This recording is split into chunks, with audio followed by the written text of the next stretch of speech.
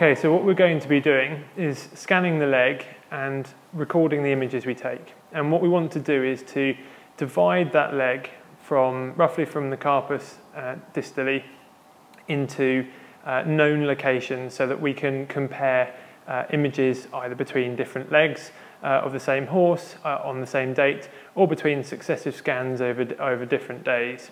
And we therefore need to know where those images are being taken.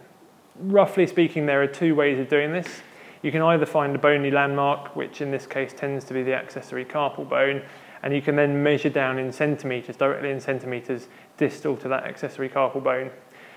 The alternative and possibly more commonly used method is to mentally divide that region, the metacarpal region, into zones. So typically we have 3 zones, 1, 2 and 3, and they're then subdivided 1 A and B, 2 A and B, and then 3 A, B and C.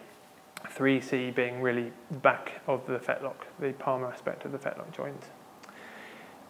You may find that if you've got an obvious lesion that you can palpate, or a clinically obvious lesion on the leg, it's tempting to just zoom in and kind of concentrate on that area, but it's actually quite important to do a logical approach.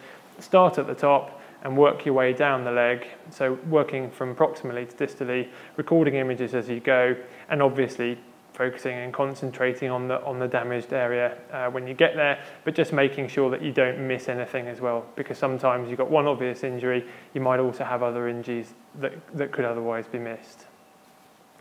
What we'll be doing is working our way down this chap's leg, just assessing how we get a decent quality image, what we're going to do with the probe, how movements of the probe will affect our image, and then also just concentrating on how we record those images.